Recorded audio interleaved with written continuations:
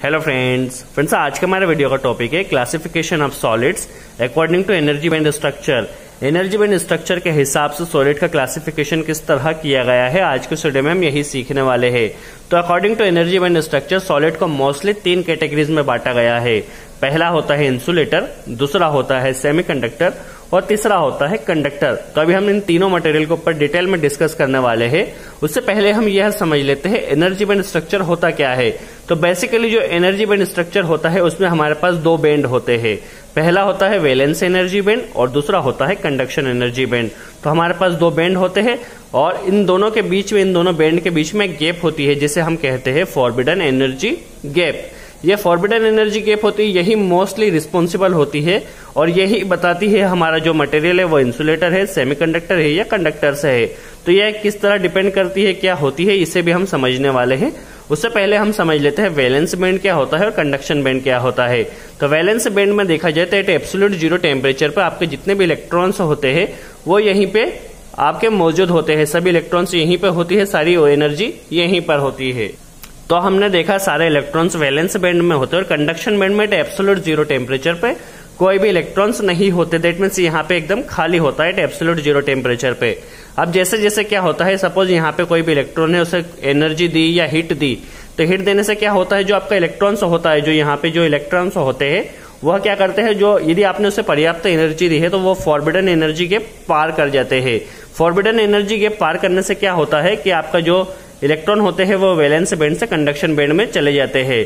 Conduction band में जाने से क्या होता है, जो आपका करंट का फ्लो है वो स्टार्ट हो जाता है। तो बेसिकली यही मेन रीजन होता है जिसे हम अभी डिटेल में भी समझने वाले हैं। तो फॉरबिडन एनर्जी गैप होती है वो अलग अलग मटेरियल के लिए अलग अलग हो सकती है। तो पहले हम समझ लेते हैं इंसुलेटर क्या होता है, सेमीकंडक्टर क्या होता है और कंडक्टर क्या होता है। तो अभी हमारा यह तो क्लियर होगा, वैलेंस बैंड में सभी इलेक्ट्रॉन्स होते हैं एट एब्सोल्यूट 0 टेम्परेचर पर। जैसे जैसे उन्हें एनर्जी दी जाती है या उन्हें हीट किया जाता है या गर्म किया जाता है, तो यहाँ के जो इलेक्ट्रॉन होते हैं यदि उससे हमने पर्याप्त एनर्जी दी है तो फॉरबिडन एनर्जी गैप पार करके वो कंडक्शन बैंड में चले जाते हैं और जितने इलेक्ट्रॉन्स कंडक्शन बैंड में जाते हैं उनके द्वारा हमारे करंट का फ्लो होता है। तो यह है जनरली बेसिक था। अब हम समझ लेते हैं इंसुलेटर क्या होता है। तो पहले हम जानते हैं इंसुलेटर क्या होता है। तो इंसुलेटर क्या होता है, बेसिकली ये विद्युत के क्या होते हैं, कुचालक होते हैं या विद्युत रोधी पदार्थ होते हैं। दैट मीन्स इनसे होके कोई भी करंट का फ्लो नहीं होता है इंसुलेटर से। तो इंसुलेटर का एनर्जी बैंड स्ट्रक्चर क्या होता है, पहले हम यह समझ लेते हैं।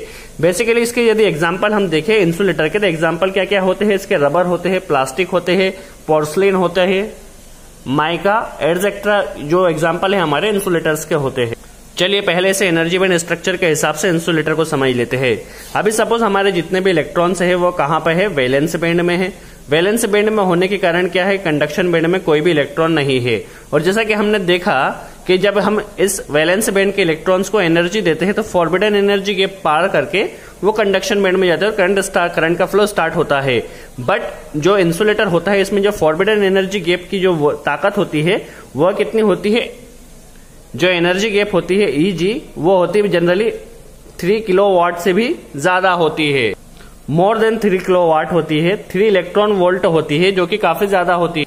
और हीरे में जनरली देखा जाए तो ये होती है 6 इलेक्ट्रॉन वोल्ट जो कि काफी ज्यादा एनर्जी होती है। अब हमारा 0 टेम्परेचर पर देखा जाए, एब्सोल्यूट 0 टेम्परेचर पर कोई भी इलेक्ट्रॉन हमारा वैलेंस बैंड से कंडक्शन बैंड में नहीं जाता है इंसुलेटर में। यदि हम इसे हीट करते हैं या एक्सटर्नल इलेक्ट्रिक फील्ड लगा के इसे एनर्जी भी प्रोवाइड करते हैं तो भी ये जो 3 इलेक्ट्रॉन वोल्ट की एनर्जी होती है वो काफी ज्यादा होती है और जो हमारा इलेक्ट्रॉन्स होता है वो फॉरबिडन एनर्जी के पार नहीं कर पाता और कंडक्शन बैंड में नहीं जा पाता।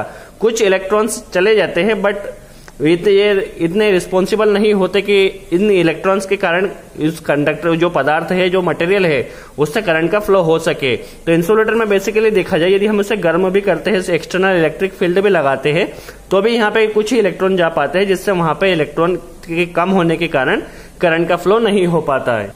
यदि हम उन्हें और ज्यादा गर्म करें, यदि वैलेंस बैंड के इलेक्ट्रॉन्स को यदि हम और एनर्जी दें और हीटअप करें, तो ये एनर्जी इतनी होती है कि यदि वो और ज्यादा हीटअप किया जाएगा और एनर्जी दी जाएगी तो हमारा जो मटेरियल है वो जल भी सकता है या वो बस्ट भी हो सकता है। इसीलिए जनरली हमने देखा कि इंसुलेटर से कोई भी करंट फ्लो नहीं होता, चाहे पोर्सलिन हो, रबर हो, प्लास्टिक हो।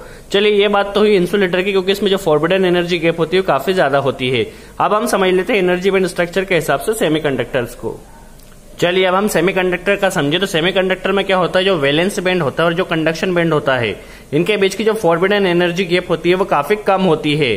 दैट मीन्स कम होने के कारण उसको जो भी हमारे इलेक्ट्रॉन्स होते हैं जो वैलेंस बैंड में हमारे मौजूद होते हैं, यदि उन्हें थोड़ी भी एनर्जी दी जाती है तो क्या होता है, थोड़ी भी एनर्जी देने के कारण जो इलेक्ट्रॉन्स होते हैं हमारे, वो वैलेंस बैंड से क्रॉस करके कहां चले जाते हैं, कंडक्शन बैंड में। कंडक्शन बैंड में जाने से क्या होता है, हमारा करंट का फ्लो स्टार्ट हो जाता है।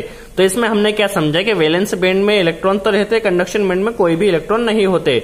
बट जैसे ही इन्हें थोड़ी भी एनर्जी दी जाती है, वो क्या होती है, जो एनर्जी गैप इसकी होती है वो होती है लेस देन 3 इलेक्ट्रॉन वोल्ट, या बहुत कम होती है किसी किसी मटेरियल्स के लिए।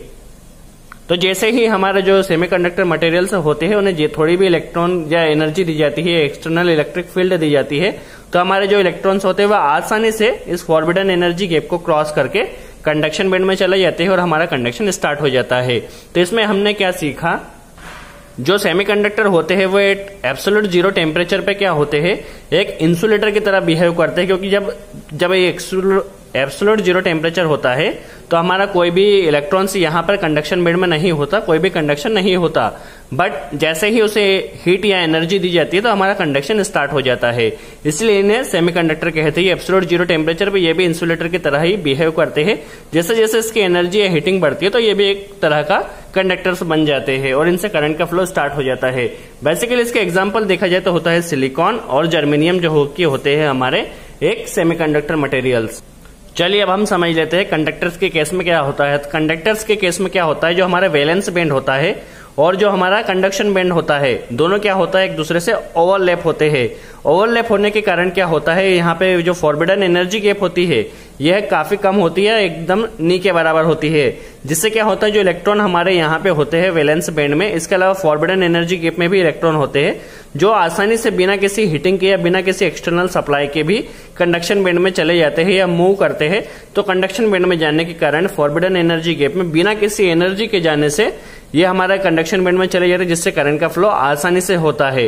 इसीलिए हम देखते हैं जो कंडक्टर्स होते हैं उसमें करंट का फ्लो आसानी से होता है, क्योंकि उसमें फॉरबिडन एनर्जी गैप काफी कम होती है और इलेक्ट्रॉन्स आसानी से क्रॉस कर सकते हैं। सेमीकंडक्टर्स में जो एट एब्सोल्यूट जीरो टेम्परेचर पे ये भी इंसुलेटर होते हैं, बट जैसे जैसे इन्हें हीटअप किया जाता है तो ये एक तरह कंडक्टर का तरह बिहेव करते हैं, क्योंकि इसके फॉरबिडन एनर्जी गैप थोड़ी कम होती है।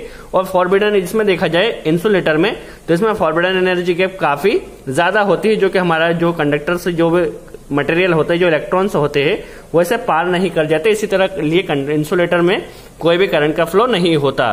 तो फ्रेंड्स, आई होप आपको यह वीडियो समझ में आया है या पसंद आया हो तो इससे रिलेटेड जो भी डाउट्स है उसे कमेंट्स बॉक्स में जरूर पूछें, हम पूरी कोशिश करेंगे उसका जवाब दे सके। तो फ्रेंड्स, आज के लिए इतना ही। Thanks friends.